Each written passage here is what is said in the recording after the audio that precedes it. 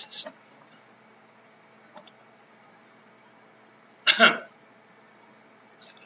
1, 2, 3.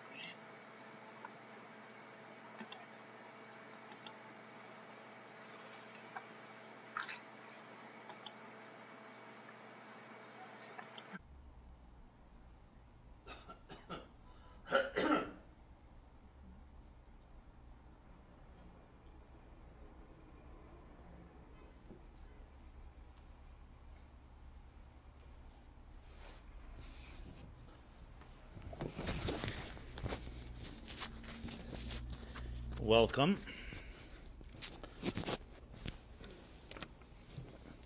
This week's Wednesday night class.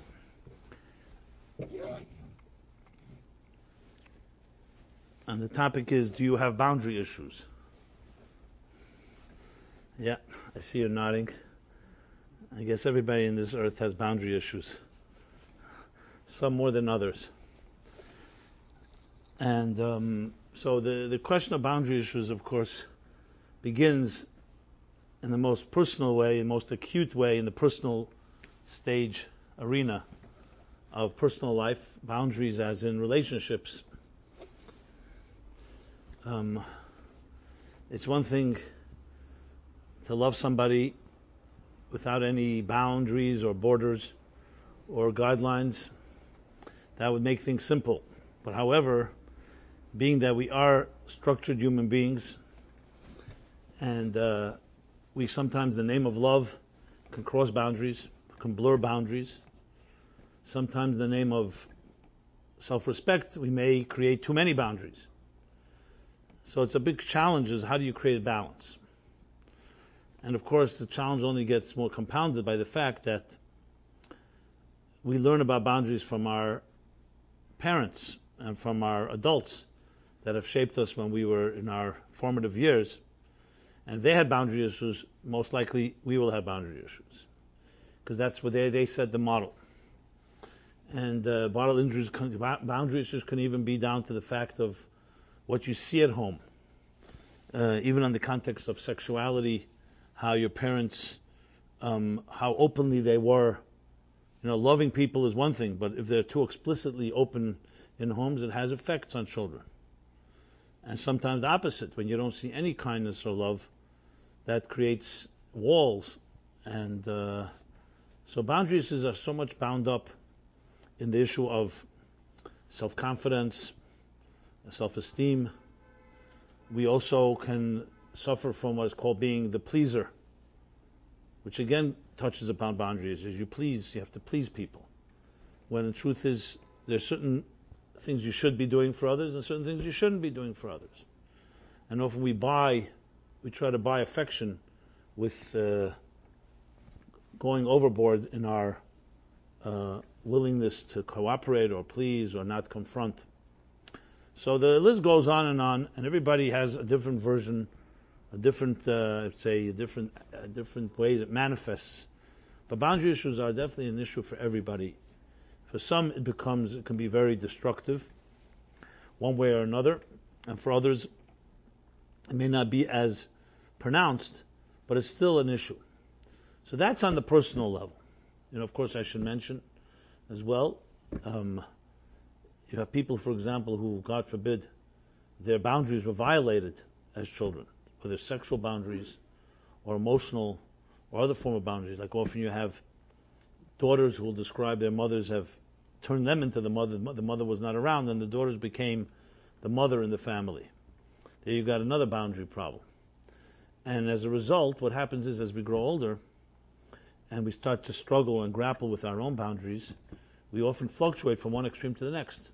You'll find people who have been violated, you can find them being both promiscuous and also extremely, what's the other extreme? Extremely unreachable, untouchable, extremely celibate, let's put it that way.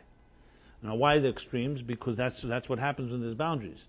If the boundaries have been crossed too much, we can either respond by acting out without boundaries, or we can respond by putting up so many walls that nobody could enter.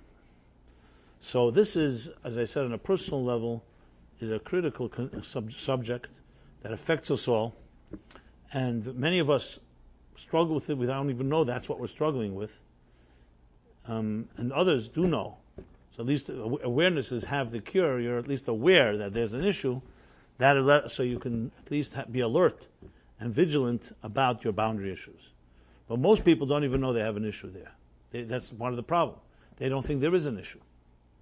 They think that they're doing everything that seems normal because that's what they were exposed to.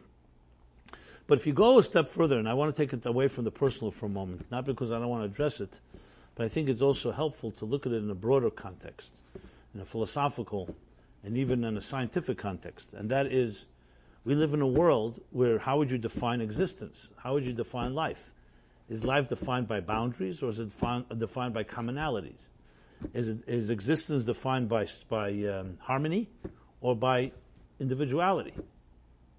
So when you broaden the subject matter, you realize that we live in a world, and I take it especially away from the subjective and emotional, personal experience. Let's look at it more objectively. You live in a world where both seem to be a very integral part of existence, is that there's boundaries. At the same time, there is cooperation. I mean, look at the natural kingdom of the animal kingdom, or the mineral kingdom, the vegetable kingdom, and you see tremendous symbiosis and harmony that exists in how creatures interact with each other. If you just look at, let's say, pollination, how the bees are the ones that pollinate the flowers and in return get their nectar and their food, their sustenance, but through that they're also pollinating the flowers. And if it was done in a little imbalanced way, if there were boundaries, boundaries would have been blurred there, they would either destroy the flowers or the bees would die. So you need the perfect balance of exact amount of bees pollinating and so on.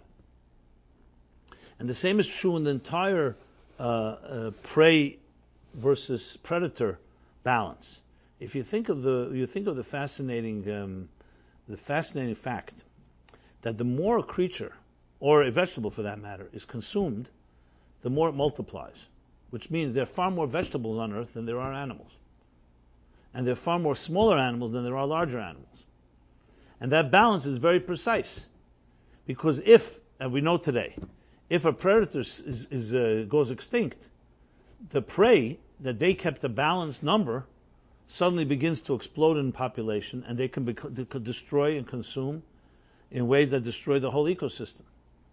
So it's necessary, actually, that there should be a certain amount of prey every year that fall to the predators.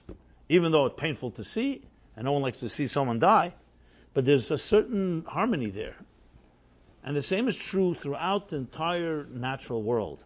You find the constant fascinating balance between boundaries and commonality and the cooperation or coexistence. And should the boundary be in any way breached, either the boundaries would be too strong or too weak, the whole thing would fall apart. As again, you see it again and again. Let's take the most basic boundary of all that we're all familiar with. Water and land. Water and land is a fascinating thing. When you stand at a beach and you watch the mighty ocean suddenly come to a humble, silent quieting as it reaches land, something fascinating about it. Because out there, the ocean in its own domain is the most powerful force that can humble man and humble man's ships and everything we've ever created. The ocean is just so vast and powerful. And then as the waves begin to roll and gurgle onto the beach, you suddenly see it become so mild. Then, of course, there's the anomaly of a tsunami that we know, a tsunami where the entire boundary gets breached. And water does not know that it should stop, and it moves onto the land, and that creates, of course, tragedy, disaster. So you have in the verses in the Torah that talk actually about God literally, no pun intended, drawing a line in the sand and saying, till here is your place, water, and from here on is land's domain. So there you have the most fascinating boundary of all. The ocean in its own world is absolutely ferocious and untamable. But when it comes to the place where the boundary is set, the water stops and land begins. And the same is true if you look at our own personal life. Oh, let's take another cosmic example of the cosmos. Let's take the sun and the earth. If the sun were a few hundred miles closer to earth, there would be no life. If the sun were a few hundred miles more distant from earth, there'd be no life. We would either freeze or we'd be burned. Just a few hundred miles. I don't know exactly what the number is. But it's actually fascinating because that balance is exactly, should do too far and it's too cold. We could not survive without the heat, the warmth. Too close, we would burn up.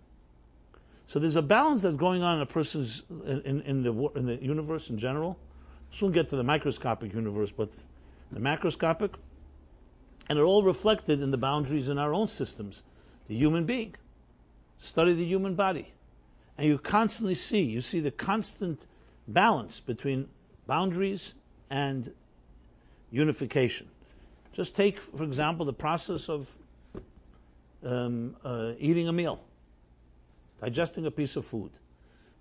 Think of how many systems have to fall into place in this assembly line. You put the food in the mouth, the teeth break up down the food, the windpipe closes in order for the food pipe to activate. Then it has to come down the food pipe, it turns into mush. Then the acids begin to break down the digestive system, the separation between waste and nutrients, till it finally becomes blood. How many boundaries and balance you need there is amazing. And the truth is, every piece of technology is a balance between boundaries. Like, you see electricity energizing the appliances in this room, the light bulbs, the computer, other things. If the electricity flowed too intensely, it would blow the whole thing. It was too minimal, it wouldn't have enough energy. So it's a constant gauging of how much and how little. Not more than necessary, not less than necessary. Now, in the natural world, it seems to just work. I mean, it's obviously the work of a designer makes it work. It doesn't just happen by accident. But when it comes to our personal lives, that's where it gets messy. We wish we could just do it naturally as the natural world does. Then we would know exactly how much and how little, how close you should get, and how much space there should be between two entities, two human beings. So broadening the subject, you see it's much a bigger issue than just on a personal level. It's a fundamental component to existence itself. And if you take it to another level, which is called the quantum mechanics level, you find an interesting paradox, actually a very bizarre paradox, where physics as we know it until the early 20th century was what's called Newtonian physics, was defined by determinism. Determinism is a fundamental principle in nature. We know exactly when the sun will rise. We know exactly when it will set. We can predict everything like a clock. And nature follows rules. It's like the billiard ball effect. You hit a billiard ball this way, exactly the same direction, angle, and power. It will always have this. Every cause will have a predictable effect. And bottom line is, science is a collection of mathematical equations. 2 + 2 always equals 4, and that's that. If one day it equaled 5 and one day it equaled 3, it wouldn't work. So it's a very clear structure, deterministic structure, with its boundaries and its limits and so on. You exert a certain amount of energy, let's say you're throwing an object, that energy will carry the object until the energy dissipates and the object will fall. Whether it's the power of gravity or the power of electromagnetism and so on, they're all predictable and, most important, deterministic states. But then, in the early 20th century, discoveries began to demonstrate that on a microscopic level, that's beyond our naked eye, beyond even our naked instruments. There's no instrument that can see the atom or subatomic particles. Something was discovered which was very indeterministic. A ray of light was seen as both as a wave and as a particle. And the scientists came to the conclusion that in the microscopic level, things are indeterministic, some call it states of probability, to the point that Einstein himself rejected these ideas because he says God doesn't play dice with the universe. There are rules. And Niels Bohr reportedly said to Einstein, responded to him, don't tell God what to do. So there you have a conflict, in a way, between the macroscopic determinism and the microscopic indeterminism. And what it comes down to is that maybe that itself, right there you have, because indeterminism is far more flowing, far more unifying. Whereas determinism is very clear, boundaries, here's what the structures that are, this is where it stops here and begins here and so on. So the more you dig and the further you go into the understanding of this, of the universe in which we live, you find this constant dance and balance between really opposites. Who is saying the message that you should do that? Here there should be a boundary, and suddenly saying, but here there should be a joining of forces. You know, if you think of it like a conductor of a symphony, a perfect symphony is exactly that. Each musician and each instrument is playing its moment, and they all combine for a beautiful harmony. But it's precisely because some are playing at certain moments and some are not, and then certain instruments they play together, and it's done in this perfect balance. The only real frontier where we have difficulties with this is the personal one, personal relationships one. But we're surrounded constantly. Everything around us dictates a very perfect balance between boundaries and what I was calling commonalities or unity or integration, or however you want to call it. So maybe nature would be our best teacher to teach us how to balance the two. And it definitely is, because when you look at nature, you can learn lessons. Learn nature, not just nature. From my flesh I behold God. We can look at our own systems and learn from that. So if we didn't have healthy parents who taught us healthy boundaries, we have plenty of teachers out there. It's nature itself that teaches this. The boundary between how boundaries themselves are necessary. And as we shall discuss, we'll soon find out that boundaries are actually not boundaries in that context. Boundaries are part of the unification of something. The fact that something stops at this doesn't mean that it no longer has a function. It simply means its function now is to stop and allow something else to enter. And we understand it that way, then it's not about a conflict at all. They work together hand in hand. And on the contrary, the healthier the boundaries, the healthier the unification. The fact that the human body has so many different systems and different organs, and they all work, each one is doing its thing, is precisely what allows them to work together properly. If everyone was doing the same thing, that would not be healthy. If there was an organ convention and all the organs of the human body decided, you know what, this week we're all going to be the mind, and next week we're all going to be the heart, and next week will be the liver and the lungs, you'd have destruction. It's precisely you be the mind, you be the heart, you be the lungs, you be the liver, you be all the other parts of the body. Do your thing, and then we join together as one. So the question is, how do you master that balance? If you can master that, then you can learn to discover the secret to boundaries as well as to harmony. Now, let me go back to explain why I decided to discuss it this week. Because what I usually do with this class is take some theme from either the chapter in the Torah or something from the time in which we are in, and derive lessons that are relevant to our personal, psychological, spiritual, and emotional lives.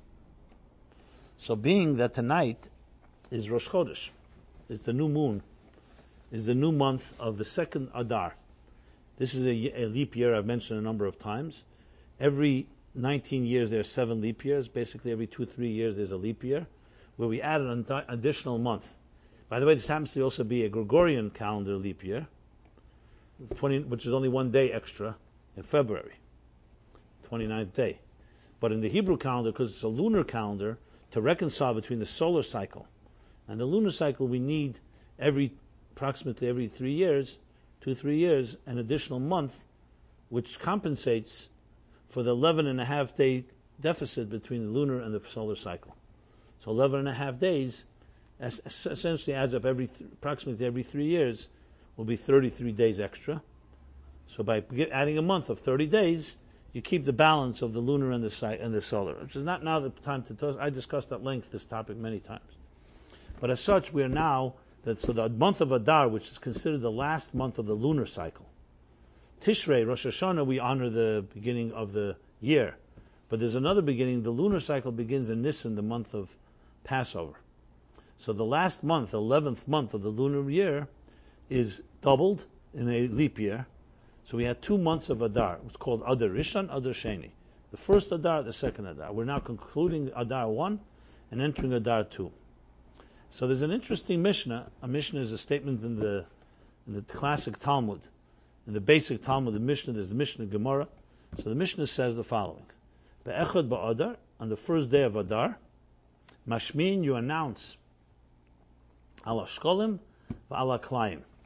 You announce the need, the mitzvah of giving the half shekel, the half coin, in order to, with which there's the donations of the Jewish people, with which they purchased the public offerings that were brought in the times of the temple.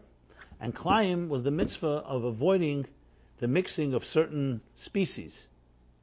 Just like we don't mix wool and linen, the mixing of certain species when you plant your fields, that they should not be mixed.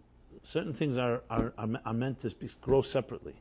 Essentially the concept of boundaries, as we shall soon discuss.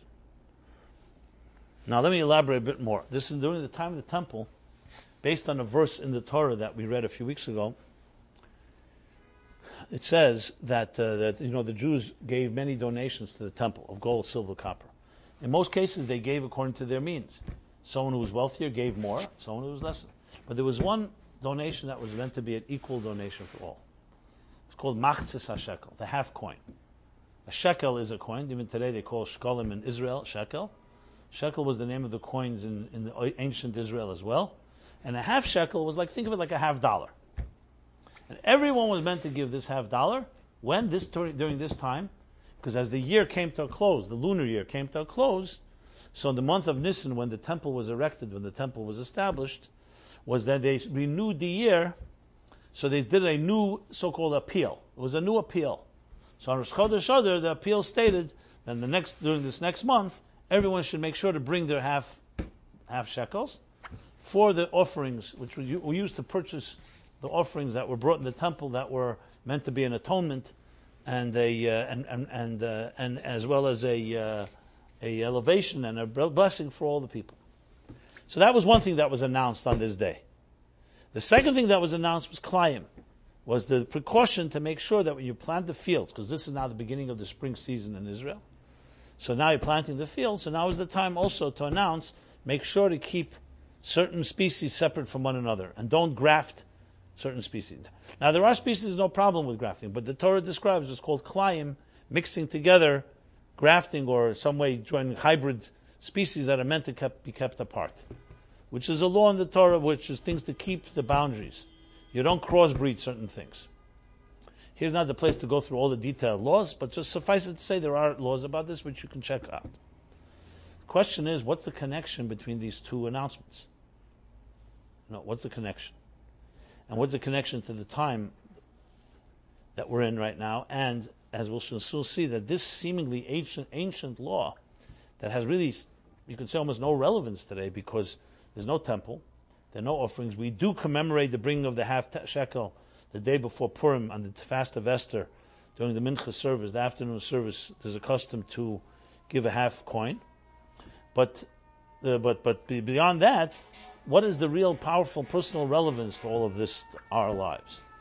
And what we'll discover as we explore this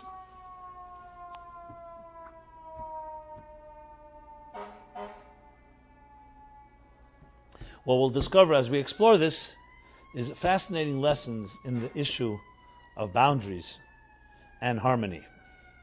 So let's begin with the klayim thing. Why is it forbidden to crossbreed certain species? By the way, not just in the vegetable kingdom, but also animals. You can't, according to the Torah, you can't just crossbreed every animal. It's precisely because, as the commentaries say, because of the boundary issue. There are boundaries in life. And respecting the boundaries is part of respecting the divine structure of existence. Which is also why we find, even in many areas, that we are, even the mechitza, the partition in a synagogue, reflects the distinction between male and female. Now you have this also, there's men's and women's tennis, and there's in the secular world you have plenty of distinctions, and no one sees it as a problem, because it's really recognizing and respecting the distinction. This does not make them separate in the sense where they have no relationship. On the contrary, where two people who are friends and they both respect each other's personality, that's what makes them closer, not more distant.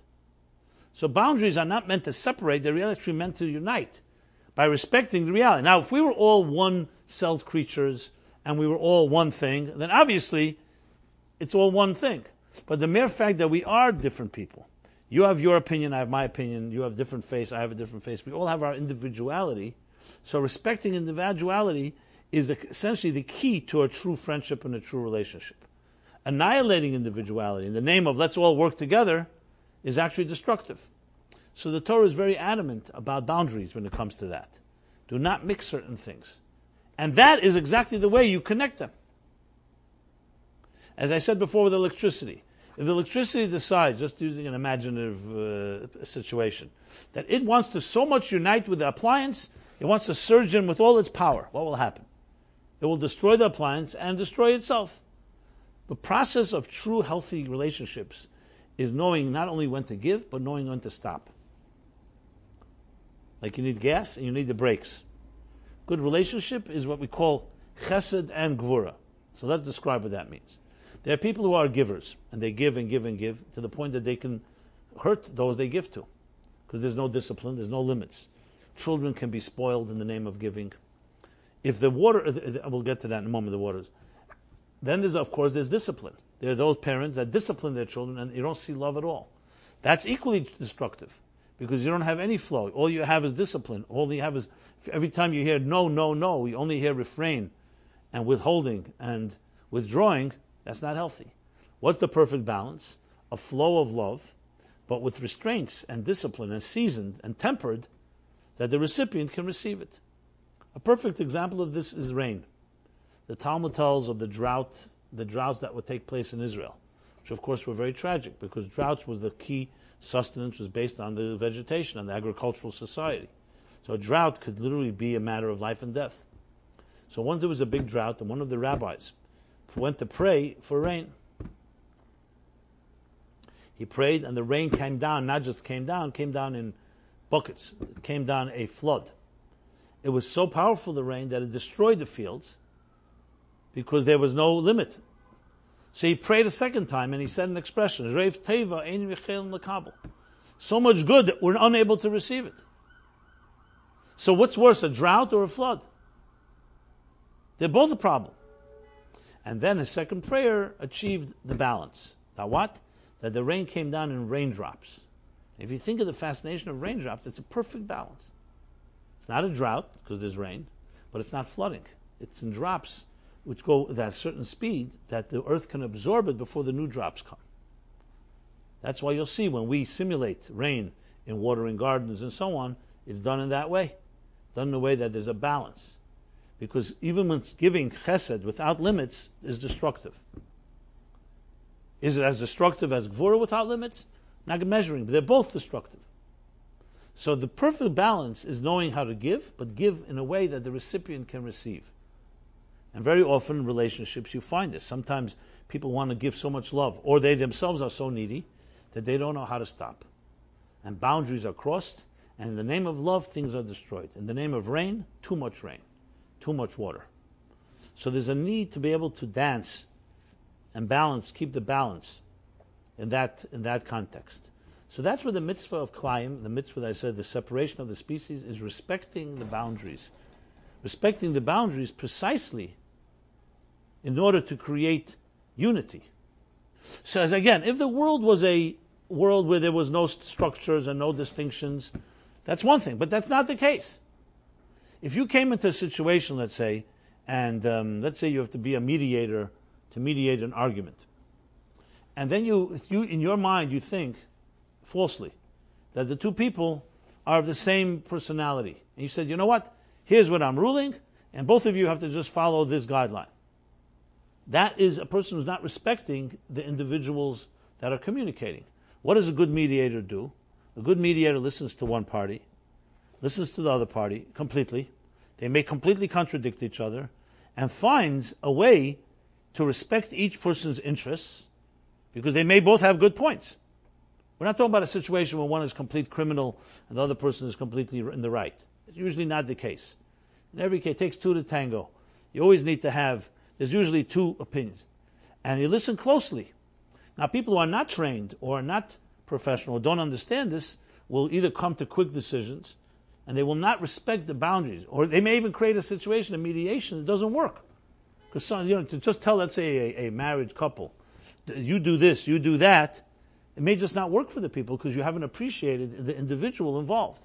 Like I said before with the rain, you can decide that this a person should be given, but the other person is not ready to contain it or not ready to absorb it. So the wisdom which is really necessary in any type of true, what's called in Hebrew, hachra, mediation, is appreciation of the boundaries. And then you mediate. You don't just completely ignore the individuals you're dealing with. It's completely about that. And the more you understand this distinction, paradoxically, the more you can bring people together. Because then there's the respect of each one's strength. I mentioned before the symphony. What does a conductor really do? There's, let's say, 100-piece ensemble of musicians. And they're playing very different type of instruments. And not only different type of instruments, different types of sounds. And the symphony is an hour long. And it goes through hundreds and thousands of different musical variations and notes and so on. What is the conductor doing? He's respecting. Each one is doing their role. And when they play their instrument to the fullest, they're doing exactly what they need to do. But should they cross the boundary and suddenly play a little second longer, it disturbs the whole balance. So then they stop. So who says stopping is less part of the picture than going? Like I said before with the raindrops. What is more powerful in rain? The fact that the rain is falling, or the fact that it's raindrops and not Rev Teva, as I said, too much good that will flood the fields? The answer is both. If you want to really see a master teacher, a master communicator, you'll learn a lot more from what they don't say than what they do say. Just like if you know design, the design on a page, what's more significant, the white space or the black space? There's a lot more white space on a page than there is black space, but you don't notice it. Because letters take up, because you read the letters. But the real balance is knowing when there should be white space, when there should be silence. And often the boundaries are the things that create the real structure. So it's not boundaries per se for boundary purposes, it's in order to respect the structure of existence. And that's where the mitzvah of Klayim, what I said, on this day, Rosh Chodesh Adar, the first of Adar, in the time of the temple, the announcement about Klayim, this mitzvah of knowing, respecting the boundaries. So the obvious question is, what does it have to do with this, with the previous announcement, which is Shkolim?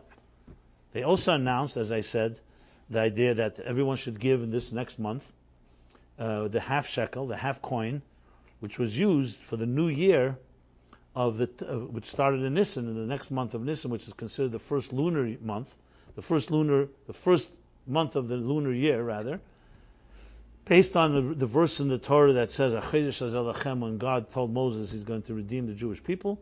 It all began with the moon. He took Moses out into the street, into the night, looked up into the heavens, and said, here, it's the big discussion, what did Moses see exactly? You can't see a new moon. That's the whole point. But without getting into the details, the bottom line is this is the new month. And Chodesh in Hebrew also means new. It literally means new. Chidush in Hebrew, Chodosh, is newness. So the new month, is actually the word new. And just as this month is being renewed, for the first time I'm giving you the lunar year as a gift, the Jewish people will be renewed. They also will be renewed because the Jewish people are compared to the moon. And even when they're at the brink of the abyss, where they seem to be completely extinct, as the moon completely disappears, just at that moment there's a new birthing. So before the dawn, there's always the darkest moment, but don't think darkness is an end to it. So the moon became a symbol for all people, but especially for the Jewish people, of renewal. That even when things seem to be going the worst possible way, and everything seems to disappear, the moon is just born anew. So this month of Nisan, before that, the temple was, as I said, erected and assembled that month of Nisan. So the month before that, they announced, this Rosh Chodesh, where we are, 1 month before that, they announced that you should also bring these half coins that will be used to purchase the offerings. The Karbanos Tzibur, the offerings that were offered, public offerings that were offered in the temple. What connection does that have to Klayim, which is boundaries? So if you think about it, it's very obvious. Because why is this month the month that you announce it? Because it's announcing it's a new year. And a new Truma Chadasha, it's called. a new offering, a new contribution, a new appeal. It's respecting the boundary of time. That you could say, you know what, what's the difference? Why not just leave over some money from last year's appeal and purchase the offerings from that money? Who really cares? So they won't give it this year. No, because there's a respect. Every year has a new energy, has a new cycle. As the new cycle begins a new counting and a new appeal. So it's essentially also respecting the boundaries of time, the boundary of the new year. That's on a very basic level. But if you think about it further, it goes even deeper than that. What is a shekel? I mentioned this a few weeks ago when we spoke about it. In Judaism, it's a very fascinating idea that when you do something good, you should always do it in a complete way. If you do something bad, you shouldn't do something bad. But if you do it, at least don't do it completely, with your entire heart. But when it comes to Kedusha, to holiness, always do it completely. That's why when you bring an offering in the temple, it was meant to be from the best. You write a Sefer Torah, a Torah scroll. Don't just write a Torah scroll, write it on a beautiful parchment, on klafna, with a nice ink. In your home, because beauty is part of the perfection of this world. And when you're doing a good deed, do it with beauty. Don't just do it, mediocrely, in a real full way. And of course, the verse itself about the esrog, pre-eitz hadar, the esrog that we gather, one of the 4 species on Sukkot, the Torah specifically says, doesn't even call it an esrog. It just says a beautiful fruit of the tree. And they derive from different ways how we know it's a citron, which is an esrog that we use. But the expression of the Torah, eitz pre-eitz hadar. And you see the emphasis on beauty again and again in the Torah. You talk about the matriarchs. So you say, Yifas Tayar, Yifas Mara, they were beautiful. So though we say in the Eshes Chayil Friday night, from the book of Proverbs, that Sheker Hachein Vehevel HaYofi, which means false is beauty, or false is vanity, and empty is hollow is beauty. But that's when you don't have anything behind it. In other words, like today you see there are many things that are just beautiful on the outside, there's nothing behind the surface. It's called dishonest marketing, where the package is everything. Even though the most famous false cliche is don't judge a book by its cover. Everybody judges a book by its cover. That's why it's a $1 billion industry, design and creating covers and packages and everything. So you have a package. Now hopefully sometimes the packaging reflects that it's also a good product. But it doesn't have to be that way. So we live in a world where you could have very hollow beauty, which has nothing inside. I've mentioned a number of times that in Hebrew, which is a very precise metaphorical language, the words mean things. So for example, what is the name for a face in Hebrew?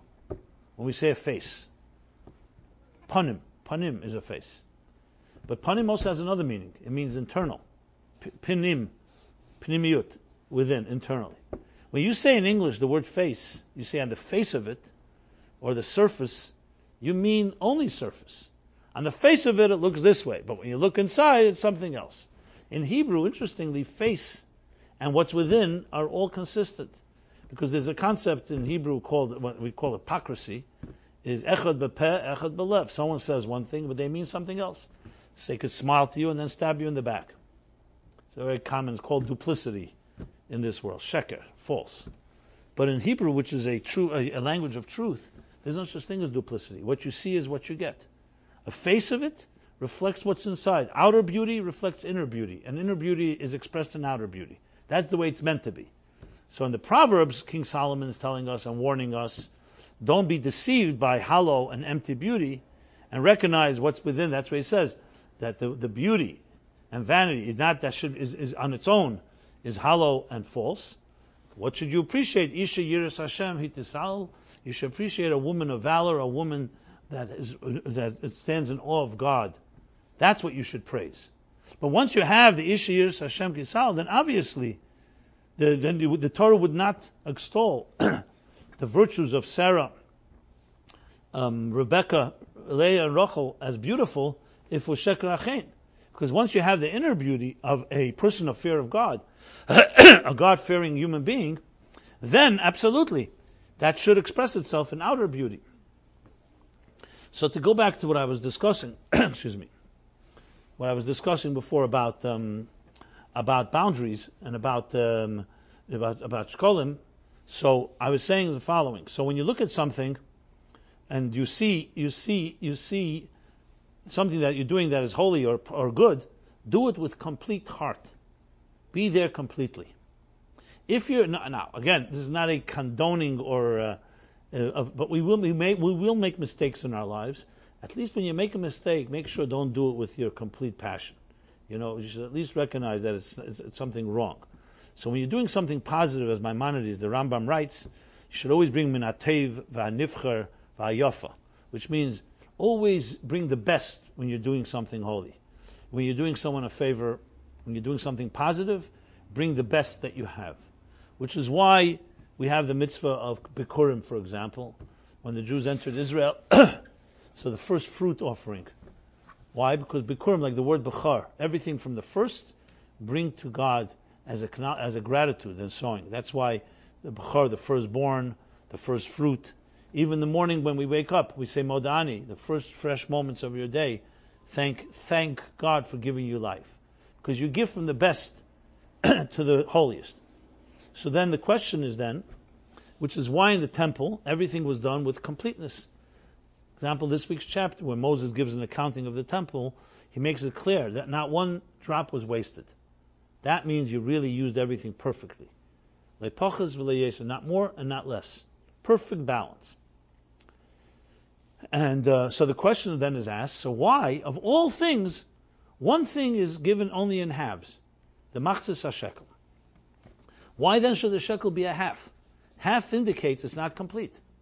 That's exactly the word, half of a coin, half of a measure, half a dollar. Why not give a full shekel?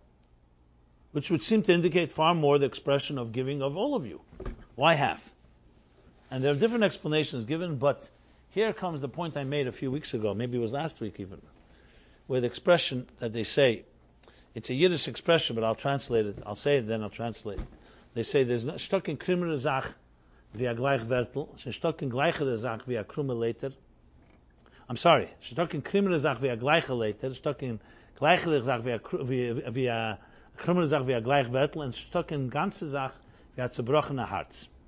It means the following: there's nothing as crooked as a straight lie. There's nothing as straight as a crooked ladder. And there's nothing as complete as a broken heart. So, a broken heart, how could you say that's complete? Something broken is not complete. But that's not true. Because when you really are committed to something, and you're not detached and aloof, your heart will break for it. So what would you rather have? Someone that's a detached, cold-blooded individual that, you know what, everything is fine, nothing bothers me. Or would you rather have somebody that says, I love you, or I love this so much that it breaks my heart when I don't have it, or it breaks my heart when the person is in pain. So what's more complete? Complete is more than the word complete. Yes, when you talk about a broken table, a complete table is better than a broken table. When it comes to, however, reality, you want the real picture. You want something real. Complete in Hebrew is not just complete, it means that it's real. And in a situation where something is painful, and we make ourselves like we're complete, like nothing happened, like someone will say, God forbid, experience a trauma, and they say, how are you? Everything is cool, everything is fine. Besides it being false, that's not complete. That means you're not healthy. You're not feeling the pain of the situation. Where someone says something happened and says, my heart is broken, I'm hurt. That can be more complete than someone who says they're complete, because it all comes down to what the real experience is. So for someone to make believe like something's not happening, that's not reality. So when it comes, there's one, therefore, mitzvah in the Torah that reminds us that we're not complete human beings without another half. So some places it says the other half is God. We bring the half a coin, and God fulfills the second half. And sometimes it's described as two Jews, Avis Yisrael, when one person loves another and the other one reciprocates. That we're not complete. Like in the words of Hillel, if I'm not for myself, who am I? Okay, so we need to be on our own complete as we can. But then he has a second half of the statement. If I am for myself, what am I? So we live in a world, as I said before, where as much as we are individuals, and no two of us are alike, we also complement each other. And it's not a contradiction. you'll find people who are very secure and comfortable in their own skin, and they're very, very much aware of their own identities and comfortable with their identities, can coexist with anybody. People who are not, who are insecure, who wonder what their identity is like, always find that someone is taking something away from them, because they themselves don't. If you don't know who you are, how do you know the other person maybe is taking something away from you? But if you know who you are, you're very confident and very secure. You see most projects fall apart, whether it's whatever project, because of this issues of insecurity, jealousies, pettiness. The projects that work well is either because someone at the head is very healthy and knows how to keep everybody and gives everybody exactly their job descriptions without crossing boundaries, or the people themselves are very secure and professional in what they do, and they understand exactly what they're good at, and they're fine with someone being good at what you do is excellent, and what I do is excellent, and we join our excellence together. It requires a combination of self-awareness, but also what's called in Hasidic terminology, bittul, also a certain humility and recognizing I'm not good at everything, and it's perfectly fine. Or in the context of arguments, you'll find people who love to argue, and they can never be wrong. You have that syndrome. There are some people that you have to be wrong for me to be right. If you're so confident in your position, why do I have to be wrong? Maybe you're right, and fine, be comfortable with your right. Why do you need to change my mind? Why do I have to be wrong for you to be right? Maybe you're not so confident. And if the whole world is saying to you, like that joke that they tell the guy who's driving on the highway, and he gets a call from his wife, and she says to him, Yankel, you better be careful, because there's a report that someone's driving on the highway in the wrong direction. And he says to her, everybody's driving in the wrong direction. He was the guy, obviously. So sometimes there's someone's, and they need everybody to feel like, since if I am going to be right, I may have to make sure everyone else says I'm right. So it's obviously a study in psychology and human nature, but the fact of the matter is you'll find the secure people are the ones that are the most comfortable with opinion that disagrees with them. No problem. You disagree, fine. First of all, it doesn't affect me. You stay with your position, I stay with mine. Secondly, I'm willing to hear, because I thought it through. I'm confident in my position, and those people are also the first ones that are easy to say, I stand corrected. You brought up a good point, I'll stand corrected. The more insecure someone is, the less they will ever acknowledge mistakes, because it's part of their insecurity. They don't feel secure to acknowledge a mistake. Someone who's secure doesn't have a problem with that. Like I remember I was once going to meet somebody, I don't know, it was a confrontational meeting.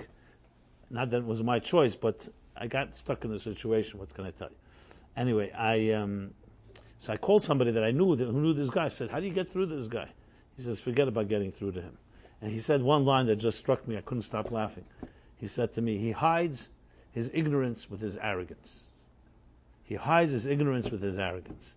And man, it was a perfect description, because then I met the guy, and he came with books. He wanted to prove a point to me. Books and books and books and books. But I read, first of all, you could tell immediately when a guy's trying to prove something. But once I heard that, it was just, to me, okay, I didn't even get into an argument. It's like some things are not worth arguing. So some people hide their arrogance with their ignorance, and sometimes they hide it with other things. Did I say they hide their arrogance? I know the other way around. They hide their ignorance with their arrogance. And sometimes, so therefore, when you see somebody behave sometimes in a way that's obnoxious or condescending or judgmental, just don't be judgmental in return, because it could simply be a hurt child who doesn't, I'm not trying to be patronizing, but sometimes that's what it is. A person who, unfortunately, has gotten trapped. Either they've been over-criticized in their lives, they're fighting for their turf, and they've not been respected, and they're trying to find some respect. When you look with that attitude, you generally can diffuse a lot of matters. I'm not saying you could always help the situation, but don't always get engaged with everyone who wants to fight with you. That's not always coming from a healthy place on the other side. So you got to choose your battles.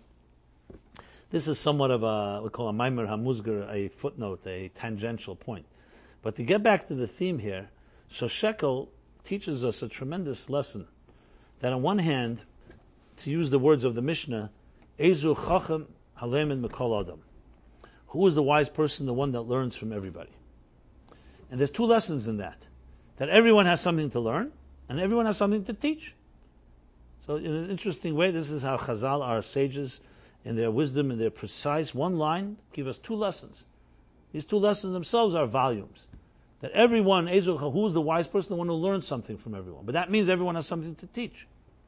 So you find a fascinating law in Jewish law, laws of charity. It says that everybody's obligated to give charity. Not just, I'm talking about financial, monetary charity. Even a pauper. You could say, well, a pauper doesn't have money. I mean, why are they obligated to give charity? And the answer, the obvious answer, is because, number one, the dignity. Everyone has something to give. A pauper may not be able to give much, but it's not quantity. It's about the ability to give. And to write off a person and say, you're so poor that you have nothing to give, for the Torah, that's worse than saying, don't give anything because we have Rahman's compassion on your financial situation. The dignity that you have something to give. Again, as much as you can give, or she. So you have this concept of human dignity, Tselem Elokim, that each of us is created in the divine image, and no matter who you are, you have what to teach. And whoever you are, you have something to learn from and everybody. There's no exception.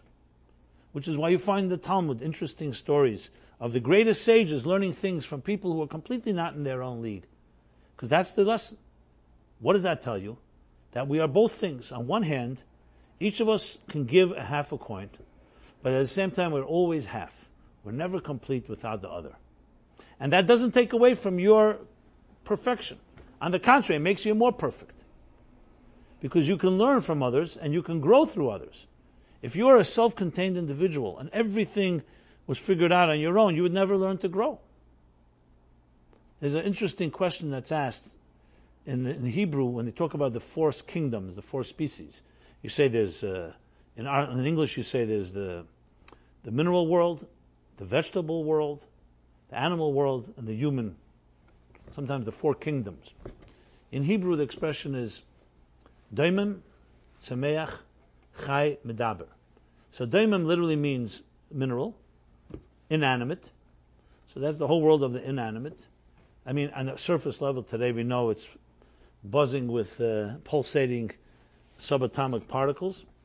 Then you have Sameach, things that grow, vegetation, or they call it fauna. Then you have flora, which is the other way around. No, flora is vegetation, right? And fauna. Then comes Chai. Chai means life, the animal kingdom. And then when it comes to the fourth one, interesting, it doesn't say the human, which would be Adam or Ish, or it says Medaber, the speaker, the one that speaks. Now, why is that the description of the human being? So one explanation given for this is because obviously a human being has many qualities. We have intelligence. I mean, animals also have intelligence. Even, you can say even plants have intelligence. But their intelligence is called das hanikna. It means essentially natural intelligence, the intelligence they need to survive and to function. But they don't have imagination. They don't have the ability to dream, the ability to go beyond and transcend themselves. Where do you see the biggest expression of the transcendent human being is in our ability to communicate with each other. So if we were just self-contained, intelligent creatures, that's also quite a fine quality. But true intelligence, you see, is an ability to communicate, the ability to speak. But medaber doesn't just mean speak, it also means to listen. Even though the word means to speak, but it means the process of speaking and listening, communicating. You know, there's a Talmud that the Mishnah in the Ethics of the Fathers says it describes the chronological growth of a human being. So it says, Ben Chomesh, when you're 5 years old, you're ready to begin to read the written Torah, Mikra. 10 years old, the Mishnah, and so on and so forth. Then it gets to like this. It gets Ben Esrim, Ben Shloshim. Then by 40 years old, it says Esrim Labina. I'm sorry, Ben Arbaim Labina. When you turn 40, you gain the quality of Bina. Bina means a certain mature understanding. Now, it doesn't mean there's no Bina before. You know, Chachma, Bina, Das. But there's a certain maturity that settles in Bina that comes with experience that happens when you're around age 40. It doesn't necessarily mean the moment you turn 40. It means that period. Then comes the next, Ben Chamishim, the next 10 years. Chamishim la'etza. La'etza means literally advice. So everybody interprets it that by the time you're 50, you give good counsel, because now you're an experienced human being, and you give good counsel, you can give advice, and it's worthy hearing your advice, because you have what to say.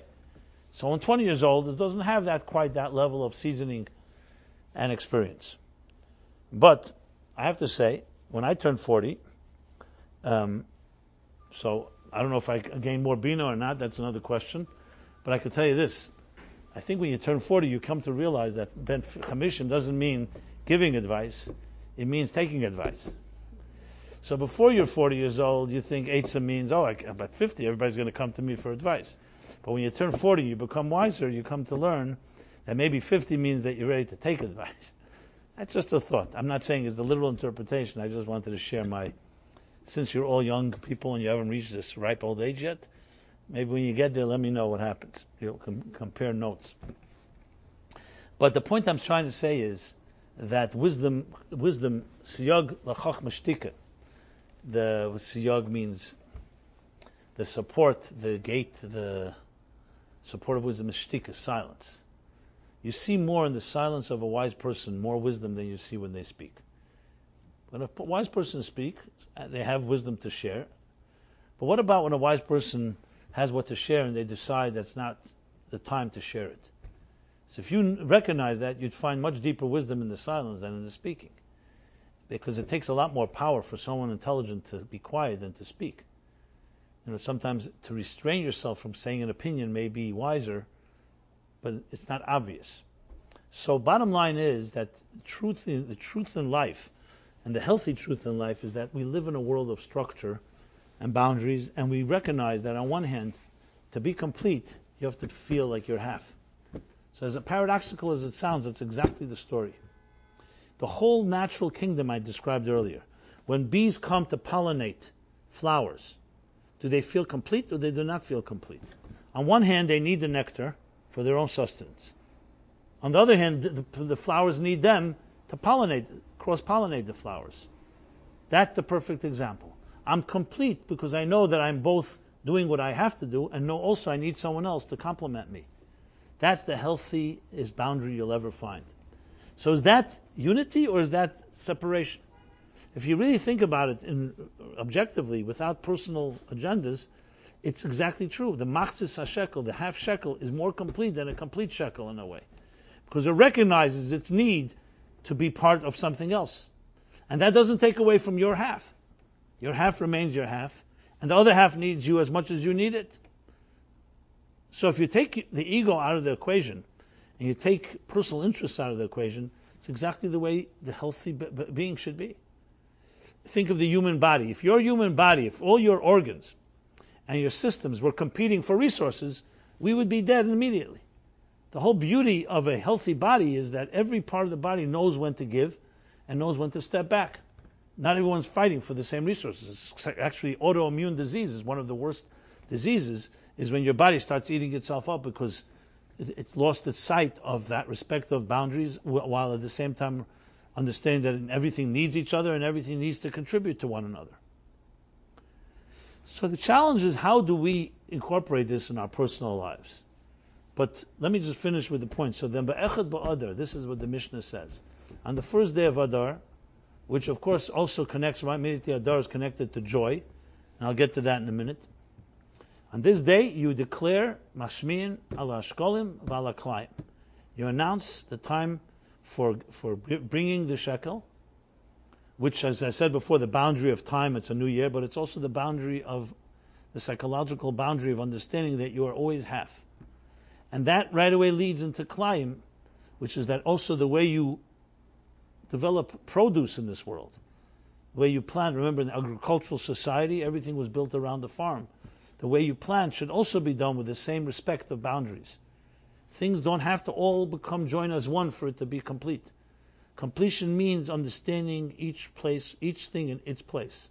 The wisdom of perfect things is not understanding how everything is one, it's understanding that the oneness is not a contradiction to the diversity.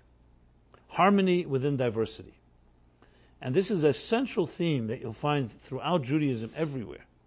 The number 3. I mentioned before Machriya, the hachra. So I'll just show you how that reflects everywhere, in every situation. You have like this. It says God created the world in 6 days, and then he rested on the seventh day. So then it says the first day created light.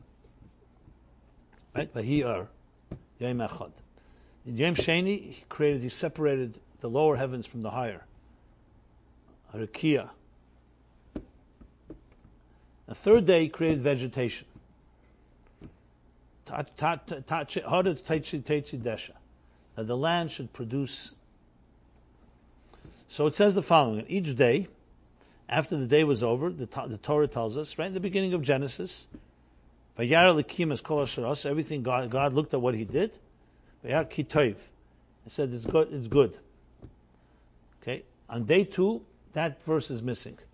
So you have it on day 1, on day 3, on day 4, day 5, and day 6. Only day 2 is missing the kitayv. But when you look closely at day 3, you see it says twice tayv. It's called Yom Shlishi. The third day, huchpol by kitayv. A double twice tayv. And again on the 6th day, by the way, is a second good. So the Talmud tells us in Kedushin, in this tractate, says the following. Because on day 2, because God created division, separation, which is the creation really of the potential of machlekes, of the divisiveness, so you can't say good yet, because we don't know how it's going to go. This division of higher and lower could end up being a battle. But on day 3, when the third dimension comes and unites the two, you know now it's gone toward what we call shalom. In Hebrew, the word shalom means peace. But shalom means more than peace. It also means complete. Because peace could also be the absence of war. For some people, if there's no war, it's peace. In Judaism, no. An absence of war is not, it's like saying love is the absence of hate. Love is a lot more than the absence of hate. I know for some people the standards have gotten so low. If there's no hatred, it means it's love. But true love is an entity of its own. And true peace is not just absence of battle. True peace means a complete state. The end of the Talmud says, God did not found a container that contains blessing, only peace. Why? Why peace? There's a lot of blessing, could be so many other things. Children, health, good family, knowledge. Why peace? Because peace does something that nothing else does. It takes diverse forces that could be potentially divisive and turns them into one harmony. And that is indestructible. So on day 1, you can't say double good because all you had was one. One unit. It says Hashem Echad, God's unity prevailed, light, divine light. Day 2 was a separation where God created the structure and the boundaries of existence. The boundaries were created day 2. So for the naked eye, the boundaries can seem as being, a problem. It's far easier to have unity in day 1 because there's no other opinion. There's only one opinion in existence. It's God's opinion. Or like, some people say, I'd love to be the only person on earth and I'm the only opinion. There's no other opinion. But God created 2 opinions. 2 really is symbolic of meaning diversity. Diversity can lead to divisiveness. Comes day 3 and teaches, which is really the growth, that teaches harmony. In the Kabbalistic structure of spheres, day 1 is Chesed, day 2 is Gvura, and day 3 is Tiferes. And Tiferes has another name for it, besides harmony, beauty. Tiferes is a name for beauty. Because what's beautiful? You can have a beautiful color blue, you can have a beautiful color red. But we don't call that beauty. You won't say blue is beautiful. You know where you see beauty? Beauty is always where there's a combination of different hues and colors, and they're joined in the proper way. Then you say a beautiful face. You may say, I like blue. I like the color blue. It's my favorite color. Same thing with music. One sound, as beautiful as it is, it will become very monotonous and very dull if you just hear one sound. Real beautiful music means many sounds, but played in the right order, and that creates a harmony. Now, if played the wrong order, it creates noise and chaos. Just like the blue and other colors mixed the wrong way, it's very disturbing. So one unit always is simpler than 2. But to achieve beauty, to achieve a dimension of transcendence, you require harmony within diversity is the only true type of beautiful thing there is. That's why there's nothing as powerful when you see different people come together toward one cause, because that's precisely its power. Because they have so many different strengths, and they could have been at war with each other, and yet they've joined together and they complement each other. And you'll see this throughout the whole of Judaism. For example, the first month that we're soon coming to, Nisan, is considered Chodesh Harishon. The first month, God took the Jews out of Egypt. That's Chesed. Chesed Nu'arayich. Then comes month 2, which is the month of Iyar, when we count Sfira and we count the Omer, which is compared to Gevurah. That's why it's days of sadness. We don't do weddings due to the events that happened then. And then comes month 3, Tiferes. Tiferes Zemat and Torah. The Torah was given in the month of Sivan, the month of beauty. What does Torah do?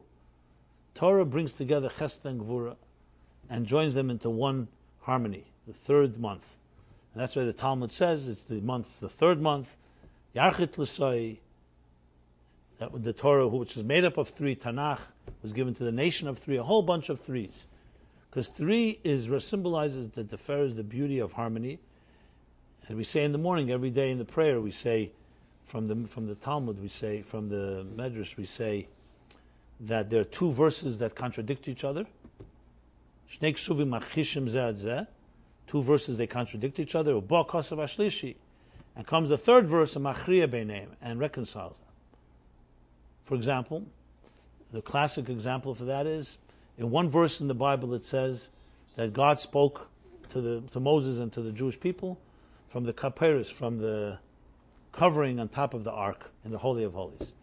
And another place it says, God spoke to them from Pesach El Meid, from the door of the tabernacle in the temple. So it seems like a contradiction. Where did the voice originate from? Here or there? So then in the one chapter, so Rashi, at the end of chapter Noseh, says, comes the 3rd verse, and says that the voice originated from the cover on the ark, but it traveled through the door of the Olmod to reach the people. So it had both dimensions to it. So of course the obvious question is asked, what do you need 2 verses to contradict and then bring a 3rd verse? Why don't you just say the 3rd verse and you won't have a problem in the first place? And it's exactly the same reason. Because the question really is that the voice of God, was it on God's terms or on our terms? So coming from the Kaparos in the Holy of Holies, nobody ever entered there. That would mean it retained a certain divine dimension that was beyond us. Coming through the door of the tabernacle of the Oil Moed would imply that it's more on our terms. And you want to have both elements. You want to have the divine on divine terms, and you want to have the divine on our terms. So comes the 3rd verse and says it had both qualities. So every verse plays its role. And you can't have the 3rd verse without the first 2, because you need the strength of each one. It's like having a translator who speaks, let's say, translates between Hebrew and English. So they need to know Hebrew, they need to know English to understand the language of the 2 parties, and then they need to know both languages, and then they translate it properly. Each thing has its role in existence. So to go back to the discussion of boundaries, so really when it comes down to this, boundaries were never meant to separate, they were meant to unite. But to unite in a structured universe, you have no choice but to work with boundaries. To unite 2 people who are different, by ignoring their differences, you're not uniting them, you're creating chaos. By uniting things that are different, you're not benefiting anyone. The key is to appreciate and respect each half in its particular place. And to take this one step further, which maybe is, I hope I do justice to the topic. It's a very profound topic in Chabad Hasidic thought, and it goes like this. We live in a world of boundaries and limitations because we're limited people. What does that mean? We need to sleep, we need to eat, we have natural limitations. You can only jump that high, you can only throw a stone that far. We have, wherever we turn, we have limitations. Your eyes can see that far, So even the best perfect human being is going to be limited. There's a certain defined limits, and that's that.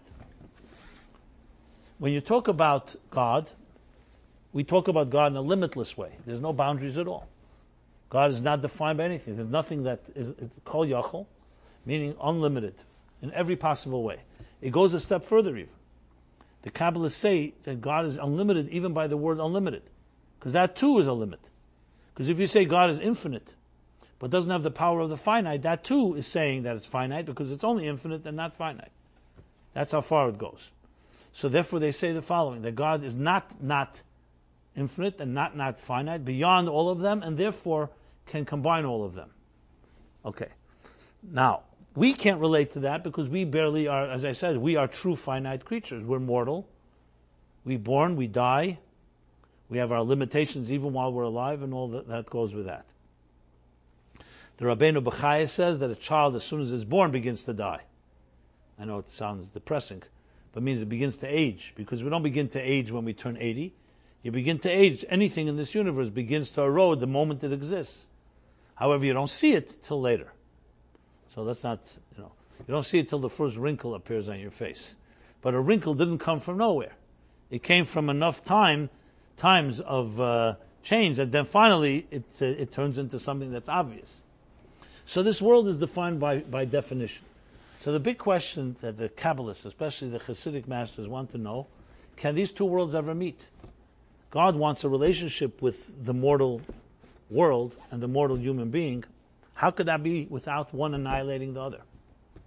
Because if it's divine, fine, it's divine, and we have to be subsumed and completely annihilated or like swallowed up by the divine. Fine. That makes sense. But how can we remain in our mortal state and some way have a relationship with God? One has to give. Someone has to compromise. So ultimately the answer is that since God is not bound by the rules of finite and infinite, who said this rule applies from God's point of view? The question is, however, from our point of view, how can we relate to that? So they say, in some Hasidic texts, they say there's a concept of two types of understanding of the finite structure. You could see the finite structure as humans see it. It's finite, it's this, it's not that, it's limited, and that's that. But what about if an infinite entity decided that it wants to place itself for a moment in a finite state? Would that be considered finite or infinite?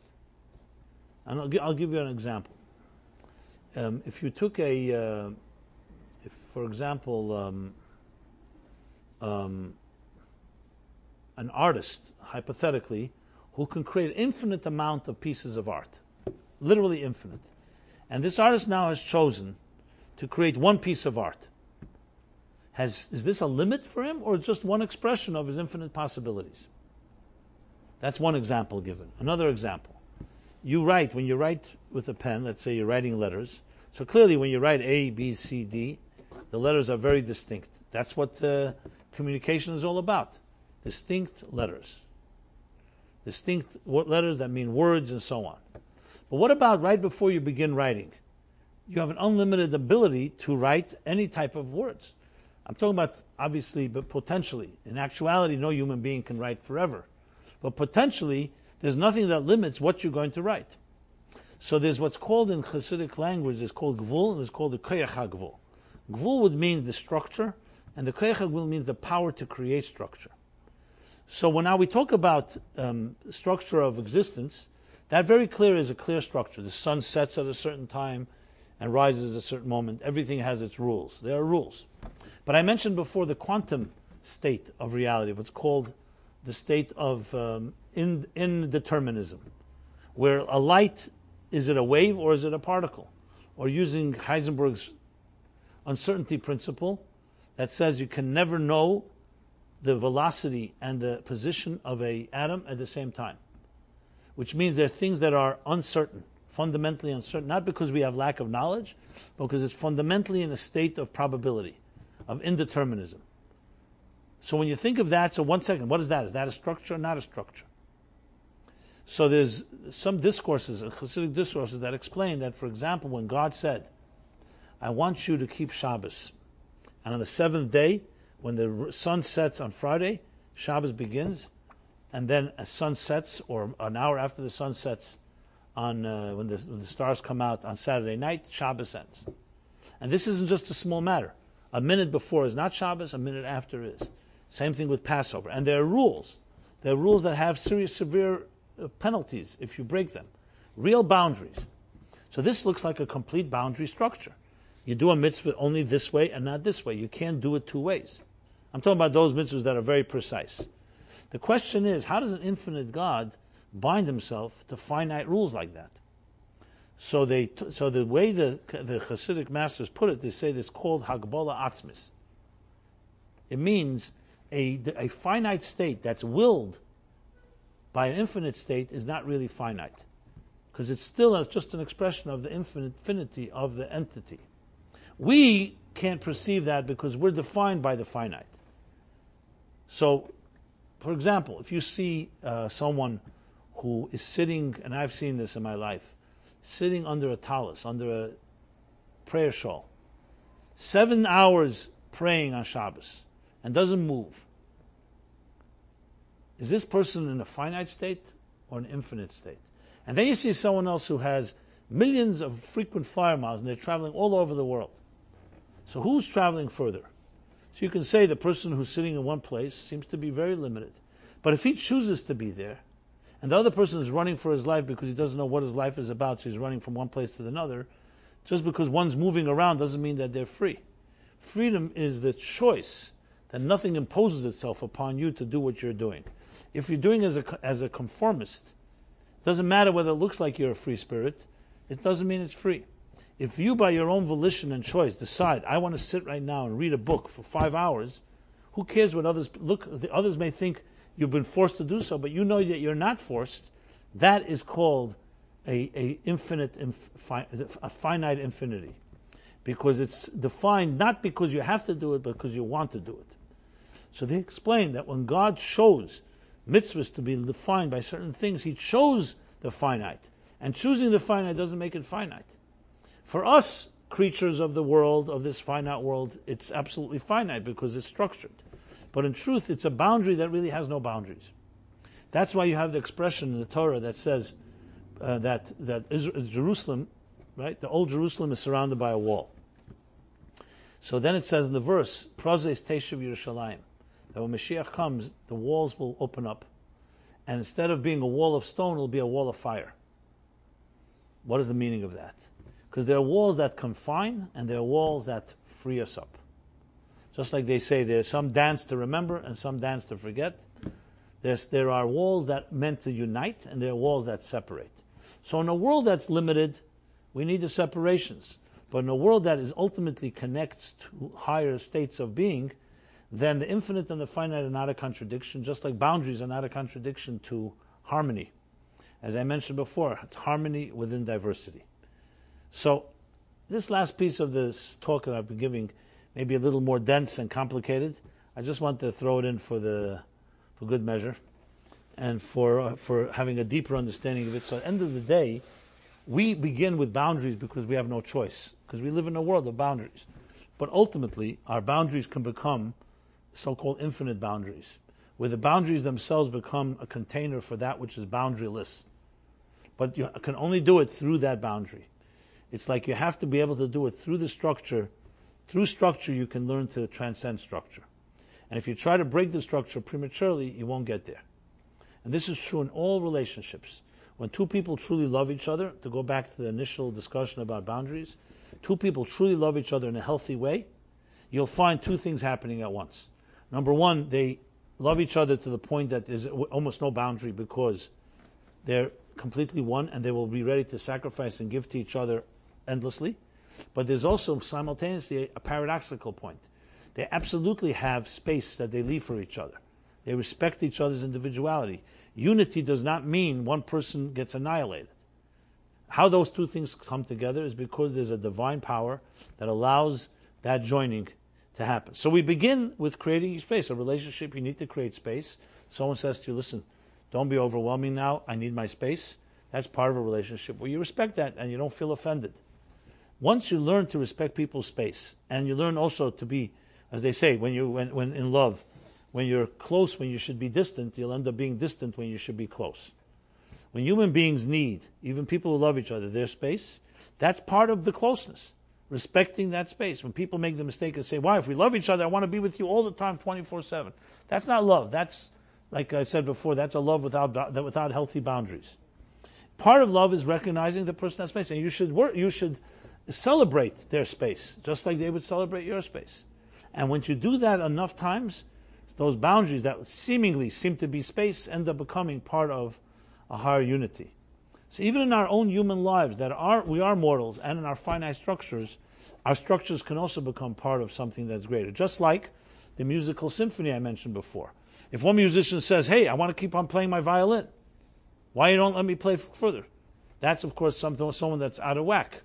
But the mere fact that you're stopping right now, your silence is part of the symphony, because you're not just letting another instrument play, but your silence is also part of it. If you keep playing, it's going to defeat your own sound.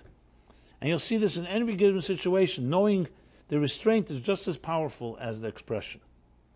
And bowing back to finally saying why we're called medaber, a human being a medaber, because when we speak to each other in a healthy way, real healthy communication. I'm not talking about texting now and this social media thing called friends, which means friends you never meet. And I'm talking about true heart-to-heart, face-to-face communication.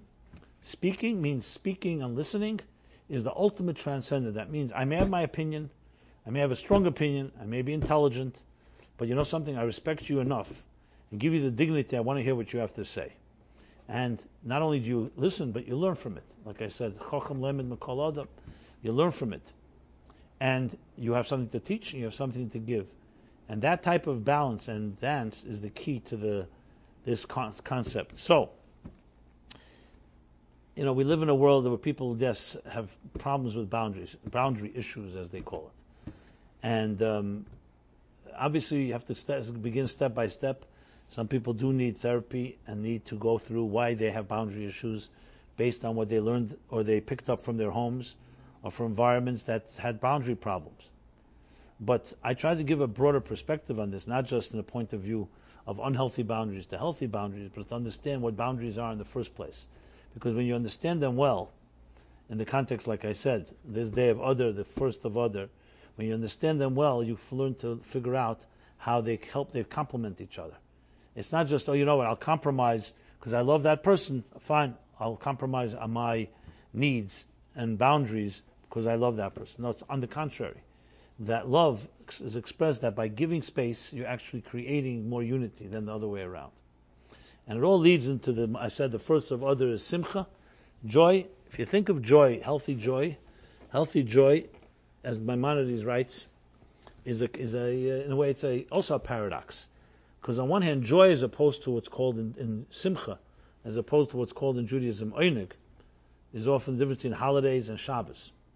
So even though they both have an element of pleasure and both have an element of joy, but simcha cannot be done alone.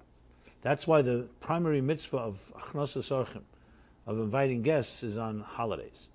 Even though we do so on Shabbos as well, Yom Simchaschem El HaShabbos, Shabbos also has an element of joy, but primarily Moedim LaSimcha is primarily on holidays. And that's why? Because celebration, you see, when someone's celebrating a wedding, a bar mitzvah, a bas mitzvah, or just a celebration of holiday, it's not a full celebration when you celebrate alone.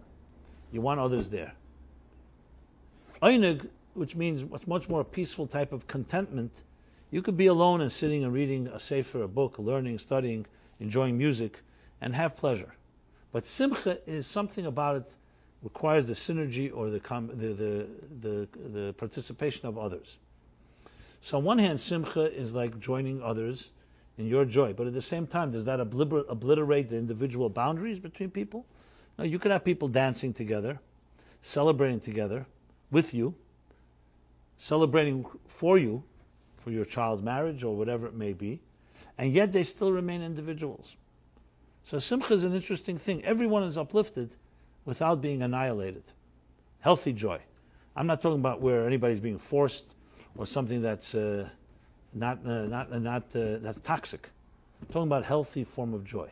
So it's interesting. Echad v'Adar, that's the day when joy, marbim b'simcha, you start increasing in joy. And this year, actually, because of the first Adar, so it's the second month, we continue to grow in it. But essentially, like a connection that the joy, the other joy, is connected to the theme of shkolem and klayim, which is how boundaries and distinctions help create harmony, and ultimately that harmony within diversity. Okay, I'm sure we could elaborate more on this topic, but like talk about boundaries, we need to make a boundary here too, because there is a curfew, after all, in New York, right? What do they say? They say is that That's why by Simchas Torah, even Simchas Torah, when there's almost no boundaries, and you're dancing, it's called hakafas. Hakafa means a circle, going around and around. We know circles are endless. Circle is the symbol of infinity. Because where does the circle begin? Where does it end? But nevertheless, you say, Ad kan hakafa aleph. You even then have to say, until now, the infinity, number one, has to stop. Because we live in a world where we ultimately have to breathe. Space. As even Moses was space between chapter and chapter. So what we like to say is that we take a small break until the next coming together. So we'll do that. Take a small break, which will last around 6 days, until next Wednesday night, next Hakafa. And we'll continue our infinite journey in a finite universe. And may everybody be blessed in this month of Adar. It should be a month of joy for all of you, for each one of us. Real joy in personal lives and finding the right blessing, soulmate for those that need to find that. And there should be simcha, especially in the Holy Land, of our brothers and sisters. They should not need to continuously be, like we hear about the latest tragic attacks, be able to live without looking over their shoulders. And should be real simcha se'olam al reishim, joy for the entire world, peace in the entire world, shalom. And anyway, I could be of help to anyone in their journey. I say to all of you here, but also to those online. Please see me as an asset, a resource. And it's an honor, as I always say, to intersect kindred spirits and souls, where each of us has our individual strengths, but we also learn from each other. And though I may have been doing the medaber here, the speaking, you never know. Sometimes you grow more from, I may be hearing more than listening and hearing more what you're saying than you may be hearing what I'm saying. Well, let's hope it's a dance that complements each other. And if you haven't left your email address, please leave it. And until next Wednesday, everyone be well. Have a blessed week. Thank you. Okay. Yes.